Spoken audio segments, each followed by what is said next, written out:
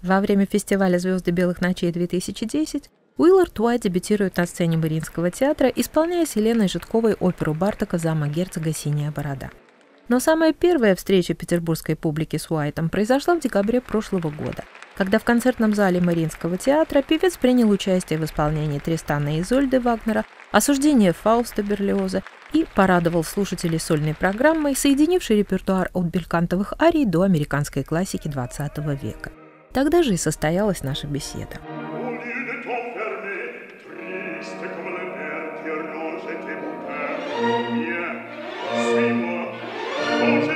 Поскольку уже в 1995 году королева Елизавета удостоила Уилларда Уайта звания кавалера Британской империи, то обращаться к нему необходимо по имени, добавляя почтительное «сэр».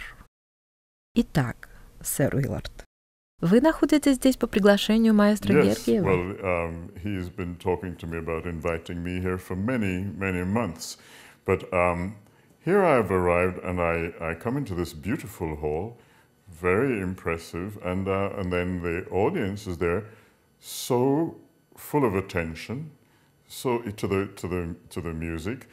Needless to say, I was a little nervous. My first time ever in Russia, and singing with this orchestra that he handles so easily, so flexibly. They're friends, of course, orchestra and maestro, it seems, and it was a great pleasure to be here. It is a great pleasure. Уиллард Уайт родился на Ямайке. Его отец был докером, мать домохозяйкой. Подростком он пел песни Нета Кинга Коула и Поля Робсона.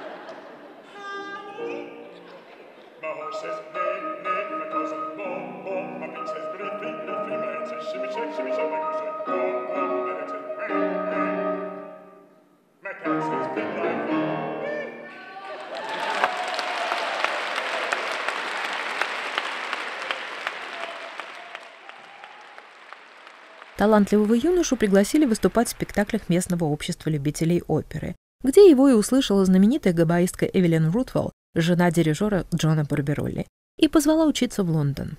Но отец купил билет в Нью-Йорк. Так дешевле. А поскольку билет был только в один конец, то... Сир Уиллард, история вашей головокружительной карьеры напоминает историю Золушки. Cinderella? Maybe. Different skirt, but... А какими были первые шаги? Может быть, вы расскажете немного о своей семье, о родителях, о братьях и сестрах? Oh my goodness.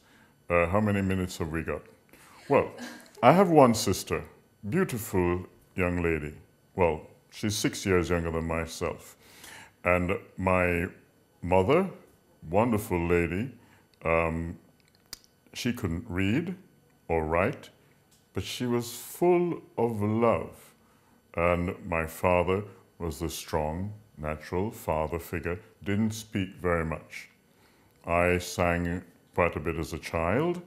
For my own pleasure, I chose to sing actually, I said once, instead of crying, because I did spend a long time crying as a young person, young man, longing for a certain level of love that I wanted from my mother, but my mother wasn't around because I had to go to school in another part of the country, and I missed her. And but one day, being a big boy of about 12 years old, I was realizing that I couldn't go back to Mama's knees, and so I didn't know what to do. And I said to myself in the quietness of my garden at the end of the garden, under a coconut tree, I said, there's a knot in my stomach. I feel very depressed. I do not want to continue my life this way. What can I do? There must be another way. Because at the same time, I'd seen other children running around quite happily, and I just wanted to have some of that too. And a voice said in my head, sing. And I thought, sing? I feel sad, not singing when I'm sad. And the voice said, sing. So I started singing very quietly, very lazily. And then it grew. The singing grew louder. The key changed. I felt a certain power coming through the song. And before I realized it, I was actually living a transformation of that depressed, frustrated energy that I had. And I found this new power within me, a power that I was hoping that somebody would come along and put their arm around me and say that everything would be all right. But I've actually found out that even if someone put their arm around you and you're very sad, they cannot change the sadness. I have to change my sadness. And that is a very important energy in my life, that I can't blame anyone for my sadness. And I can't praise anyone for my happiness either. I have to choose to respond in a certain way.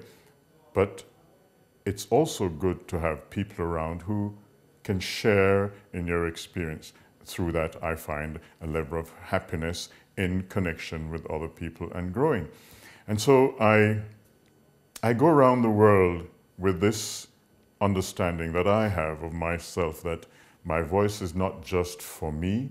My voice is not about some great power that I have over anyone. I am a part of this world, and my unique voice, we all have unique qualities, my unique voice is to enhance my understanding of myself and maybe encourage others to understand themselves and to embrace and grow through music, through song, through connection with others. У вас колоссальный репертуар. Вы прекрасно чувствуете себя в мире музыки разных веков и стран. Демонстрируете глубокое понимание различных стилей, владение разными языками. Как вам это удается?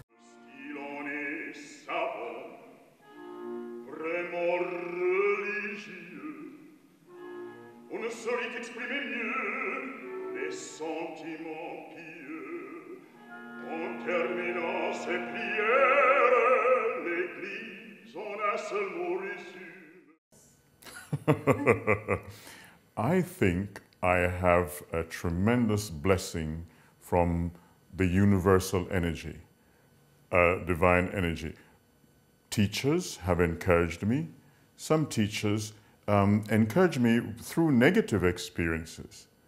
And that for me is very interesting, because some negative experiences that I've had are actually very important. So-called negative experiences are important for my understanding of where I need to turn.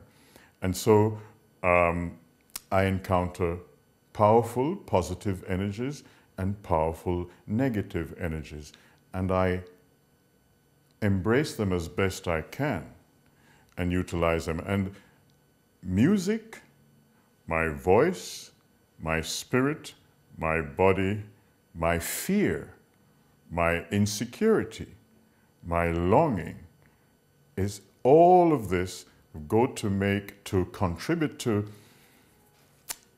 feeling the fear and doing it anyway, accepting the challenge, realizing that my life is one that is varied. What a gift. My life could have gone so many other directions.